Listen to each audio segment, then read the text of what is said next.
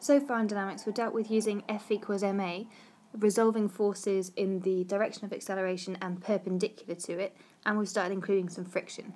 Now, just to make life a little bit more tricky, it's no longer going to be a horizontal surface that we're dealing with, but we're going to put that on a slope. So that's what we're going to be looking at with the inclined plane topic.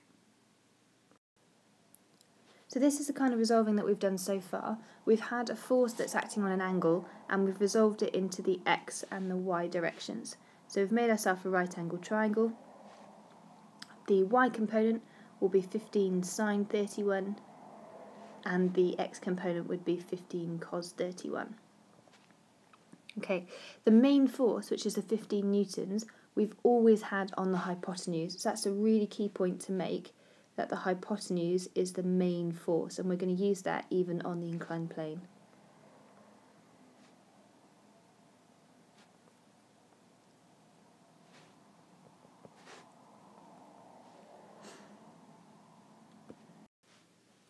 So now we'll use that knowledge to approach our first example, which in this case is a 4 kilogram green ball on an inclined plane, and the incline is 20 degrees relative to the horizontal, as you can see on the diagram.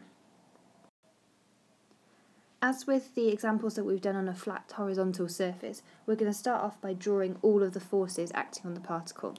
So it's a 4 kilogram ball, so we know for sure that we've got a downwards force due to weight. So that's going to be 4g newtons acting downwards.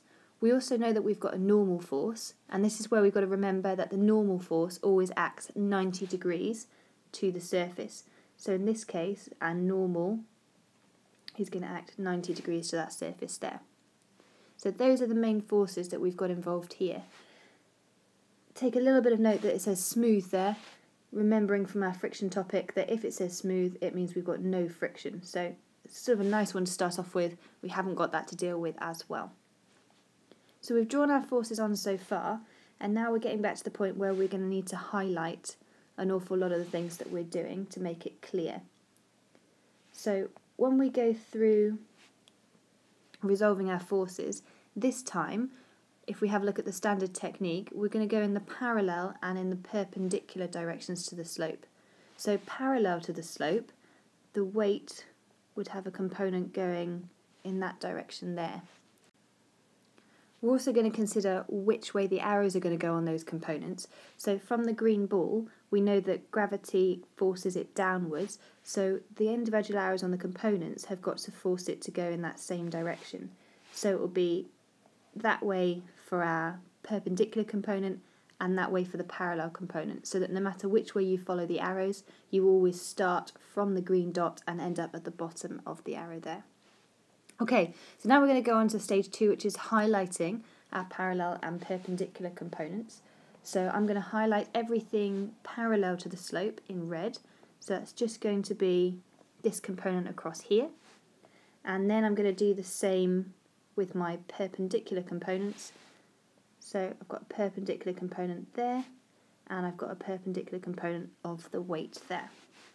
I'm going to have a blue equation and a red equation, very similar to before. Now, the only thing that's going to be tricky at the moment is resolving the components of weight, as we haven't got any angles in that triangle. We can see straight away that it's a right angled triangle because it's between the parallel and perpendicular components, but you might not quite have considered that the angle up here is also 20 degrees due to our angles between parallel lines. So that one up there is going to help us to resolve our blue and red components of the weight. So I'm going to come up with an equation of red and an equation of blue, and then I'm going to look to see which one of those is going to be helpful to me in answering the question, which is to calculate the acceleration of the ball. So first of all, I'm going to resolve parallel to the slope, going down the slope. So I've got 4g, and it's opposite that angle of 20, so 4g sine 20, and that's equal to the mass, which is 4 times acceleration. Okay, so acceleration is going to be acting parallel to the slope, so I can put that onto my diagram as well. Now I'm going to go for my perpendicular components. So I'm going to signify that by drawing an arrow going up and having a small right angle in between those two lines to show that they're perpendicular. The arrow shows that I'm taking top left of my perpendicular direction rather than top right. Okay, so now I've got the normal minus 4g cos 20, and that's equal to the mass times acceleration.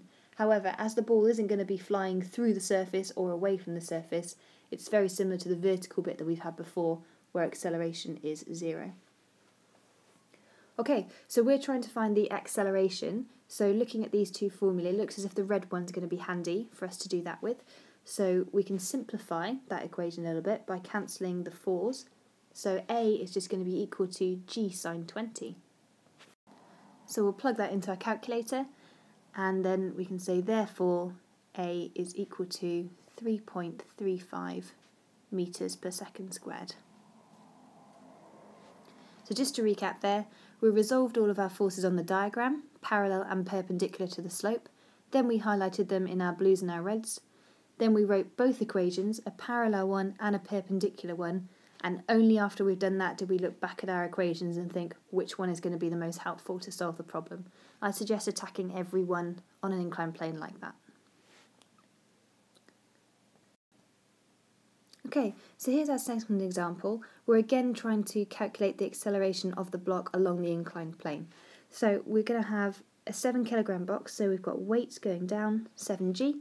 30 degrees is also going to be the same as the angle in there.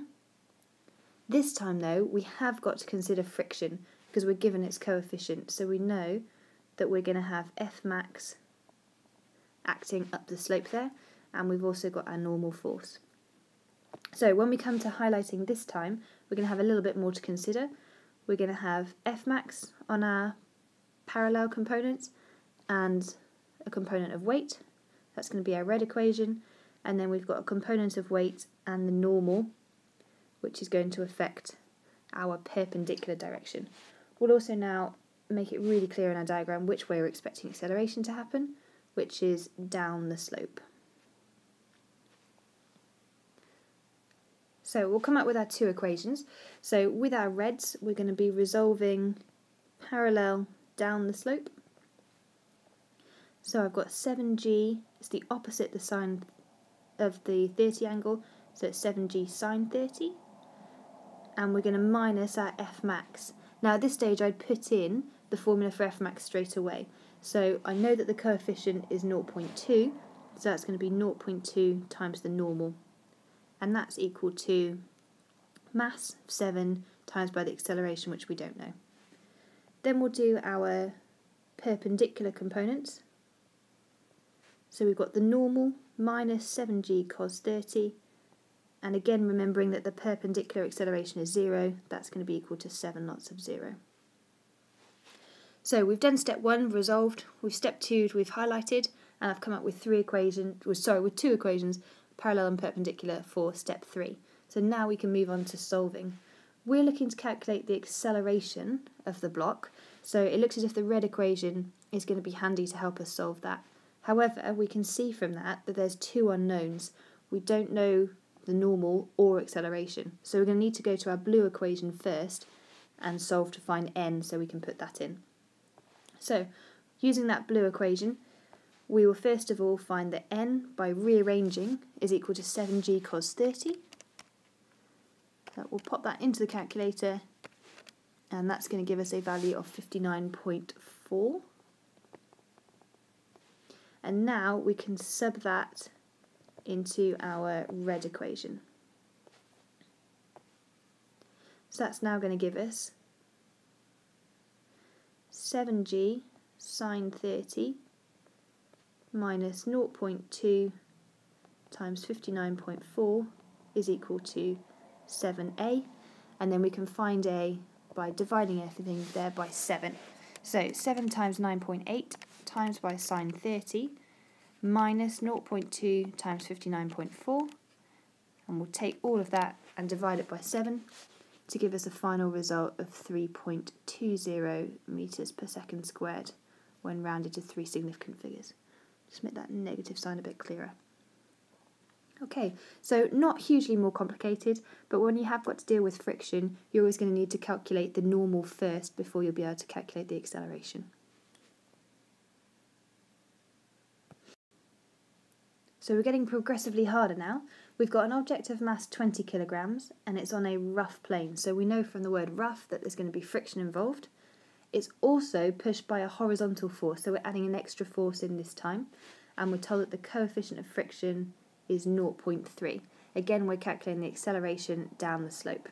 So number 1 is to resolve everything into the parallel and perpendicular components. So we'll start off by putting weight nice and clearly on our diagram, 20g. We haven't got an angle on here yet, so if we look back through the question, we'll find that it's 25 degrees. So we can label that on as 25 degrees. So therefore, when we put our triangle around the weight, we know that that angle in there is going to be 25 degrees as well. Rough plane means that we've got friction acting up the slope, so that's going to be our F max. We've still got a normal acting at 90 degrees to the slope, and we're going to need to resolve that 10 in there. Now looking at the 10 newtons and the baseline, you can see that there's alternate angles, so the angle here is going to be 25 degrees. Okay. If you're not quite sure about your angle rules, now would be a good time to just go and have a look on BBC Bitesize and just recap angles in a parallel line. Right, so we've resolved in all our directions, so now we'll go to highlighting each of the components. So perpendicular, we've got the normal, we've got a bit of the weight, and we've got a bit of the 10 newtons. And then parallel, we've got F max, we've got a bit of the 10 newtons, and we've got a bit of the weight.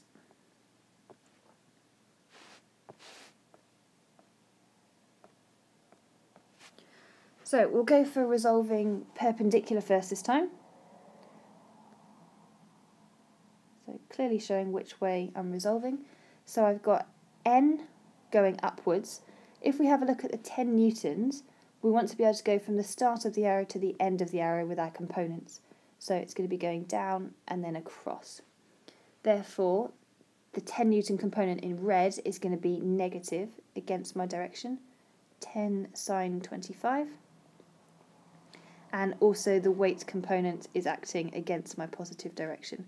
So minus 20g cos 25. So that's all my forces, and as usual that's equal to ma, so 20a.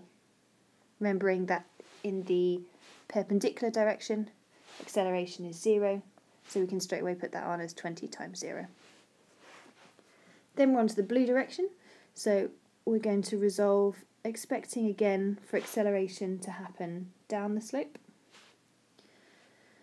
So we've got 20g sine 25, that's our weight component acting down the slope, but everything else is actually against it. So it's going to be minus 0.3n for our friction, and also minus 10 cos 25 for that part of the 10 newton force. That's equal to ma again, so 20 times some acceleration going down the slope. So looking at our red equation, we're going to be able to solve that to find a value of n, as our right hand side is equal to 0. So it's going to be 10 sine 25 plus 20 times 9.8 times cos 25, and that will give us 182 newtons for our normal force. We can therefore put that into the blue equation, replacing the n for the normal force with 182, and our final acceleration would therefore come out as 20 times 9.8 times sine 25 minus 0.3 times 182 minus 10 cos 25, and then all of that divided by 20,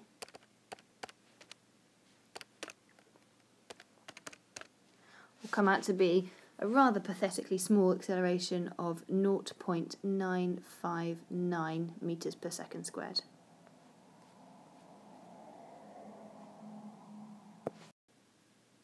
So far in these questions we've always been trying to calculate the acceleration of the ball, but sometimes it might give you the acceleration and ask you to find something else, like the coefficient of friction, or in this case, the angle of inclination.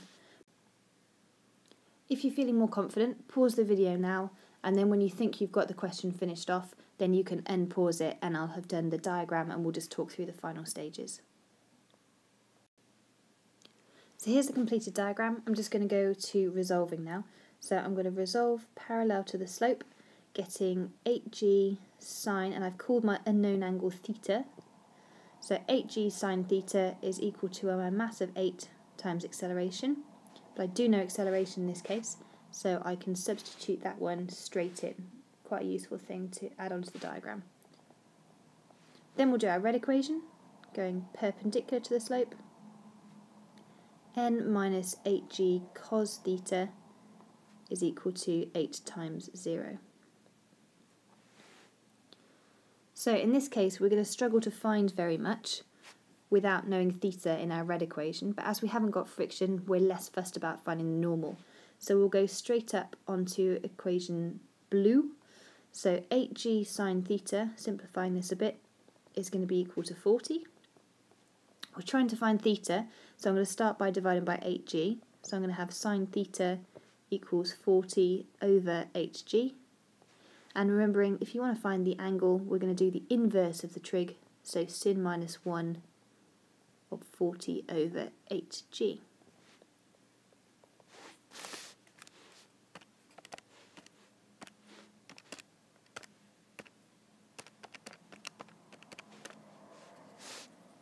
Giving us an angle of 30.7 degrees to 3 significant figures.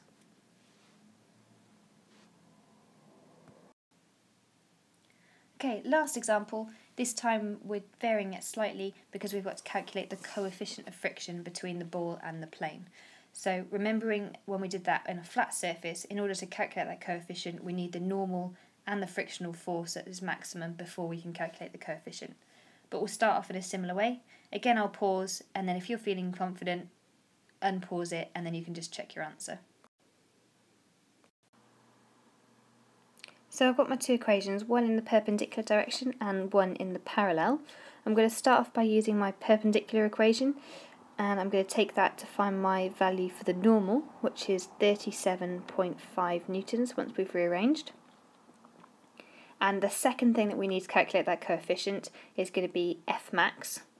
So looking at the formula which we've got for number 2, we can rearrange so that we'd end up with mu n equals 5g sine 40 minus the 5 times 3, which is 15. As we know n is 37.5, we can say that mu is equal to all of that there divided by the n value of 37.5, which will give us our final answer of 0.439 for the coefficient. Remembering there's no units on the coefficient because it's newtons divided by newtons.